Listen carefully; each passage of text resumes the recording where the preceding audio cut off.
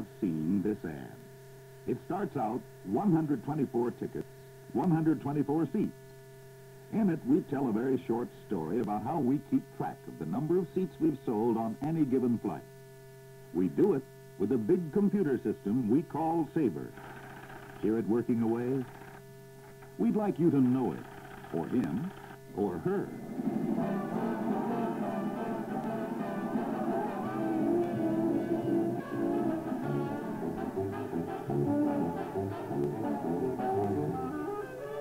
We haven't always had Sabre, even though we've been counting seats for a number of years now. What's more perishable than a pear, or a banana, or a strawberry? A seat on an airplane, that's what.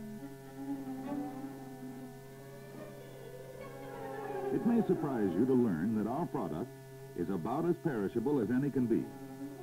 A seat on a plane can be sold right up to departure time. But when a flight takes off, there's not a thing we can do with it except fly it, empty, to the next stop. It's not just our problem, though. There have been many times when one of our passengers, you perhaps, would have been happy to ride in that empty seat. We'd have been happy, too. This is the story we'd like to tell you. We had to have some way of counting seats, keeping track of our inventory. How many seats were available? Were we sold out? In contrast to some products, our individual units come in groups. We sell single seats, of course, but all of them, sold or unsold, make the trip. So keeping track of what's sold and what's still available for sale has always been a particular concern of ours. When there were only 12 seats per flight, and one flight a day, keeping track of that inventory wasn't too difficult. At that time, there weren't many passengers either. As aircraft grew larger and passengers more numerous, just keeping an accurate count called for some ingenuity. These 40 to 60-seat aircraft made about 1,100 takeoffs a day, keeping count of not just one day's flight, but of all flights through the coming year added up to a lot of seats and a lot of dates. It wasn't enough for us just to keep count. We believed that any passenger of American Airlines should be able to walk into any ticket office or call any reservations office and be told immediately if a seat were available on the flight he wanted for whatever date, anywhere on the system. We accomplished this by using an expensive and complex system of telephone and teletype lines and manual filing and charting procedures. We were outgrowing this manual system, so we pioneered the magnetronic reservisor. By pushing a few buttons, one of our salesmen could find out if seats were available on a particular flight, and then by pushing other buttons, could automatically reduce the inventory for that flight. The reservisor was limited to a few offices, and each office still had to keep card files of the passengers boarding in its city. If the passenger were boarding another American flight or another airline's flight in another city, a message had to be sent to the next boarding city. It was a complicated system. On a memorable day in 1954, two Mr. Smiths flew from Los Angeles to New York. One was Mr. C.R. Smith of American Airlines, and the other was Mr. Blair Smith, Director of Market Development for IBM. The first Mr. Smith mentioned some of the problems of reservations processing. And the next year, American and IBM agreed to research the possibility of computer control. Could a computer handle the processing of all reservations requests and the control of inventory on all flights? Yes, seemed to be the answer. Several years and several $1 million later, American introduced Sabre, the most unique and complete electronic reservation system in the industry. Hundreds of man-years of effort went into Sabre's development. The ultimate in computer technology, it's the largest commercial computer system in the world and operates on real time, which means that any item of information can be processed immediately, 24 hours a day, 7 days a week. Most computer systems process information at only specified times of the day. How does Sabre work? In the simplest terms, it's a teleprocessing system. Inventory on all flights, as well as other related information, is stored on reels of magnetic tape in the computer center at Briarcliff, New York. American Airlines personnel in the field, 39 cities in all, communicate with the computer by entering information into the system through a typewriter. The information travels as electric impulses over high-speed telephone lines to the computer. The computer then processes the information at an internal speed measured in millionths of a second. The office sending the information to the computer receives a reply in less than 3 seconds. Speed in communications was one of the most important things we were looking for. With Sabre, it means that when one of our salespeople in St. Louis sells a seat, including the last one on a flight, the inventory is adjusted immediately.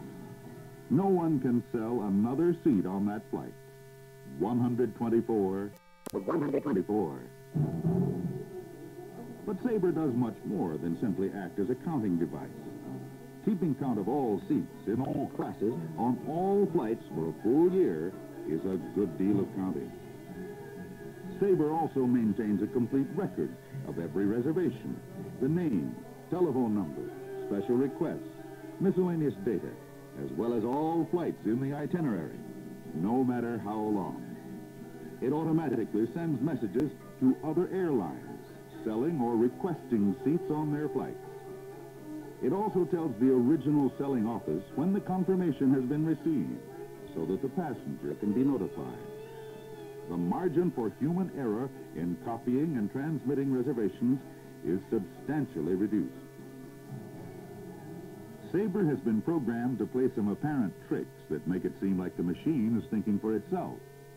If, for instance, a salesman doesn't obtain all the necessary information for a complete reservations record, Sabre tells him so. He can't complete his transaction until he includes the required information in the record. Sabre won't accept a reservation for a flight on a date on which it doesn't operate. Unlike humans, it knows what it knows, nothing more. Flights which don't operate on a given day don't compute. But with the same rigid attention to detail, Sabre gives us up to the last minute passenger meal counts. It also tells selling offices to advise their customers of schedule changes. One of the most uncanny features of Sabre is its ability to find a passenger name record. Let's say a Mrs. Mortensen calls to change the return flight on a trip she and her husband are taking. She carefully spells the name, and the salesperson she's talking with sends all the information to Sabre. When Mr. Mortensen called originally, he didn't spell his name, and the salesman entered it as Mortens. If Sabre can't find an exact duplicate of the name requested, it matches individual letters in the names on the flight list and gives the salesman a choice of names that contain similar letters. It's a little frightening the first time you see it. When Sabre has found the record, it prints it out at a clip of 125 characters a minute. The greatest advantage of Sabre is its accurate, up-to-date inventory count and its speed of communication. If a seat is available on a given flight, the customer who wants and needs it can get it. If the flight is reserved, Sabre will take the customer's name and enter it on the waiting list. When a cancellation is received, Sabre will automatically process and confirm the reservation to the first person on the waiting list.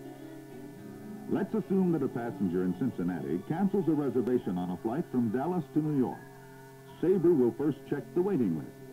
If there is no waiting list, the seat immediately becomes available to the first customer anywhere on the system.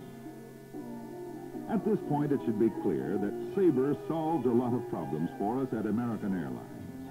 With our highly perishable product, we needed a system which would guarantee that we could keep every possible seat available for sale. We've been in the business of producing firsts in equipment, facilities, and procedures for some time. Sabre, the ultimate in a jet-age reservation system, is another American Airlines first. It's speed and accuracy make it easier for you to use American Airlines and for us to maintain the highest quality of service for our passengers. The next time you're in one of our ticket offices or call reservations, listen to that light little clicking sound. It's Sabre, working away accurately and quickly for you.